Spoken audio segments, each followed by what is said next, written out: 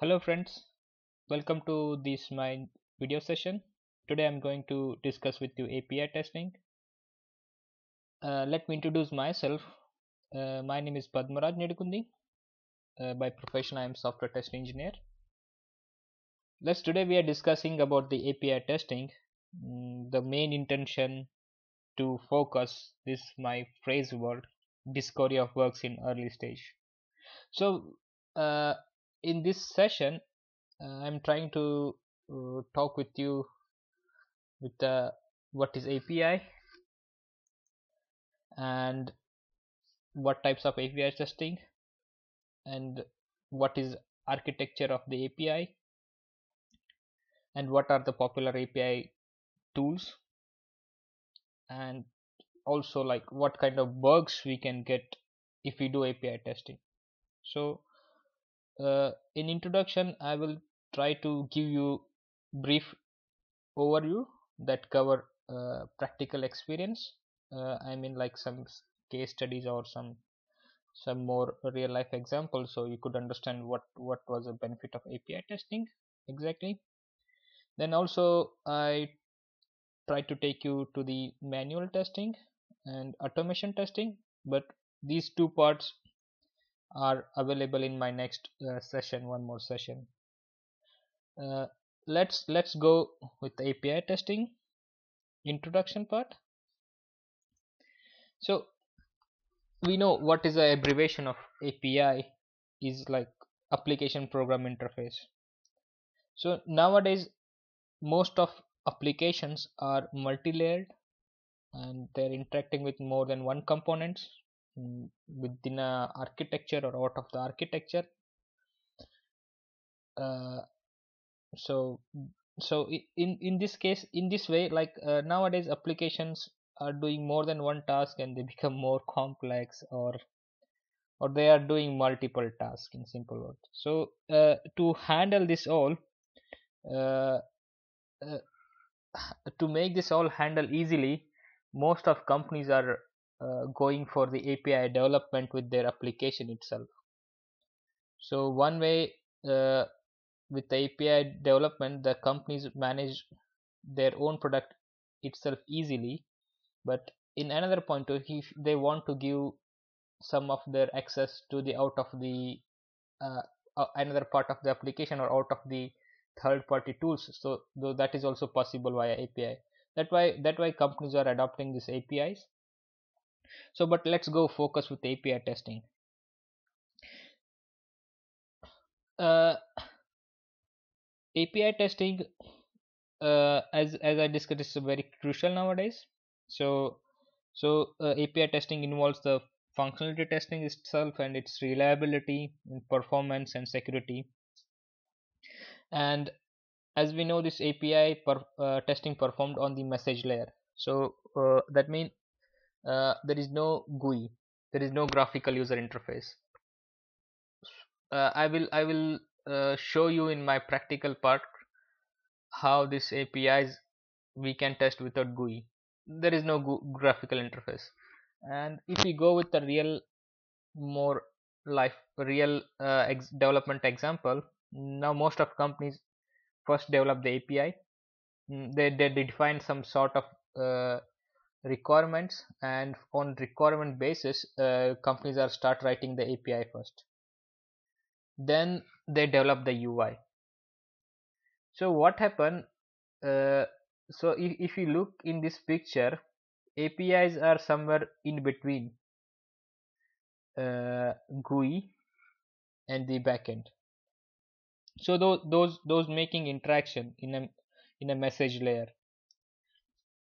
Let's we can get this picture also a bit clear with when we look one of the my slide. uh, Now if we go with the API nowadays, like it is more API automation testing, it's also become crucial, because we not able to do all API test manually. So that why API automation is important. And another point of view, if you work in agile or extreme programming, Such development environment or such kind of project management style types, that those that is really difficult to know, like uh, changing things.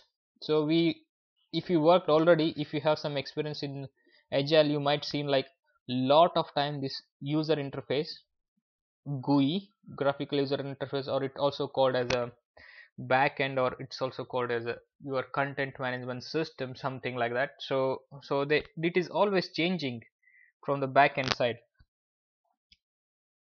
And and this t- and it's also affecting to the front end side. If you have front end side some same thing, then it is also changing. So what happened in the agile and dev environment, it's really difficult to do this API testing in manually. So because of the frequent releases, the development teams are releasing more frequent new versions. In that time, it's really hard to manage this GUI tests. So that's why the best approach, we go for the API testing itself. There are different types of API testing in the practice in the industry. It's up to the your in your working company what kind of test they do with the whole application. If company have a good budget to spend on different things, then they go for different kind of test. If they have limited resources, then it is something different. Then they focus on what they want to achieve. So let's go with uh, here in this slide. If we look here, there are types of testings available. First one is unit testing. So normally when developer develops some sort of code, so they have to test. So development team write themselves a unit test for a developed API. This is one approach, this is one type of testing. But most of time this test done by the uh, developer, or sometimes they call as a developer in test person, who is responsible for doing those tests. And next, uh, most of the tests are done by the software tester. For example, functional test, that includes defining the test cases and execution and validating, and the doing regression test using the in a manual way using API. And one of the type of testing is like a load testing, where uh, we add number of concurrent users according to the scope of the load, or according to the baseline, or according to the uh, requirement of the from the stakeholder. We add the number of concurrent users on the certain number of APIs or all APIs. Then we try to understand what was the bottleneck of the API itself. uh, if we One more type of testing is runtime error detection, where the monitoring of application of the execution automated or manually expose the problems such as race condition, expectations, and resource leak. uh, you might see these are like possible conditions also with API. So those can be either monitored, or they supposed to be detected. For example, race condition come when same call is going to ask same request repeatedly to the another call. So such time there can be a race condition. So such scenarios also need to be tested. So one more type of API testing is security testing, that included the penetration testing and fuzzy testing, as well as validation and authentication, encryption, and access control. So these all need to be tested with the API. And next one is web UI testing, where we normally do with Selenium using. we check the interaction, and we check the response code, or we can do with some with possibly do with some other manual tools also. Let's we check also what was the API testing tools bit later. uh, and one more type of testing is interpretatory testing, that is only possible with the SOAP APIs, and one is compliance testing, that is also possible with the SOAP only. Okay, if we look in the picture of the architecture, what API included exactly? So in API included uh, three more three important component. First one is HTTP header in HTTP request, status code, and response code. In HTTP header, there are two component. One is authentication and response time. And if we go for a HTTP request, there are 7 type of component. One is this we also call as a calls, like a connect, delete, get, head, option, post, and put. And one more is like a response code, like you might see this more oftenly, this kind of response code, and you can read more about what kind of response code from this link uh, given on the screen. For example, response code included this 200, 404, not found, so on. So these also need to be tested. These all if you look at the big picture of API architecture, we have to look all these things. One is HTTP header, HTTP request, and status code. API architecture included these three main components. Let's begin with let's go for the next slide that show like what type of web services that industry is using. The one is SOAP, that is most SOAP and REST are more famous. That SOAP abbreviate like Simple Object Access Protocol, and REST for representational state transfer, and XML RPC, JSON RPC.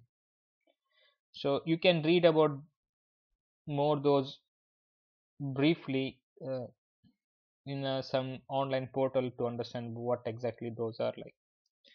And these are the very more often used APIs with the development of the application.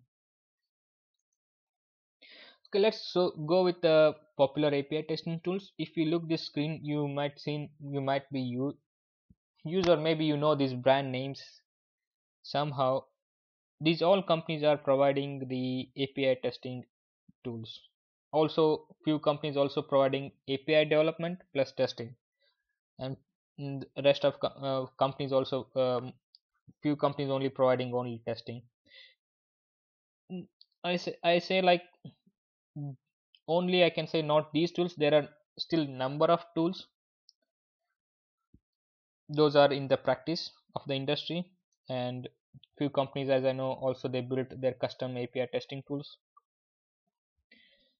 But most famous nowadays are Swagger and SOAP UI and Postman. That I seen like most of the companies are talking about them, or most of the time industry asking those tools knowledge uh, for you to work in another company. Okay, if we look for what was the advantage of API testing, first look at this pyramid that show where we are in between the UI and unit, the services. So in services API test come, what was the most important benefit is like it being the test coverage with the application. But more than that, it is time effective and test quality will improve, and it help to team to or a test team to do things faster, like testing process faster. and it covers all functionality. Those are the core advantages of the API testing.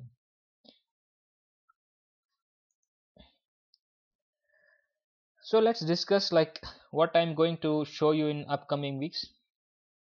So I will show you the Swagger for the manual testing. I try to show you how we can do testing with Swagger in a manual way. And next one tool is to automating those same test cases. I can show that one with the Postman tool. Mm, don't misunderstood, like sometimes this Swagger tool itself also used by the developer to develop the API, but in Swagger tool also provide the testing possibility. So as a tester, we can test the developed API over there.